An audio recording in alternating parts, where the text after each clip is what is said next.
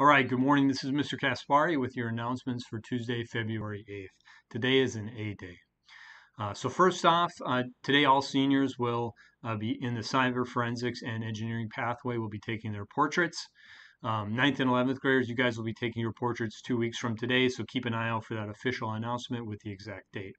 The class of 2022 will be selling chocolate-covered strawberries. They're going to be on sale during lunch for delivery on Valentine's Day.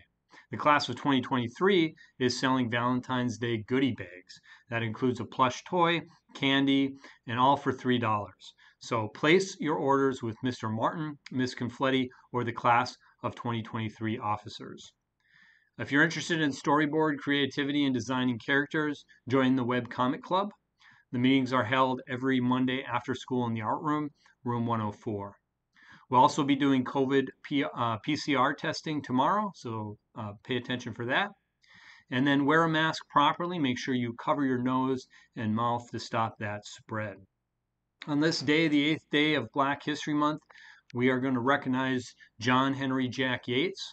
We cannot overstate his contribution to our very own city of Houston. A former slave, ordained pastor and church founder, he not only championed education for Black people by founding Houston Baptist Academy, the forerunner of Texas Southern University, but he also worked with other church leaders to establish Emancipation Park, the city's first park for Black people.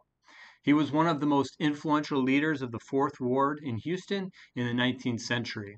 So it is no surprise that Yates High School bears his name even this day.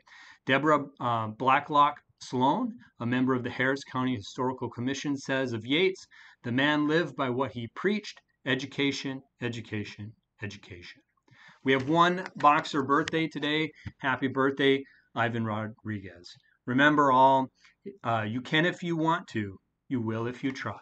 Thank you.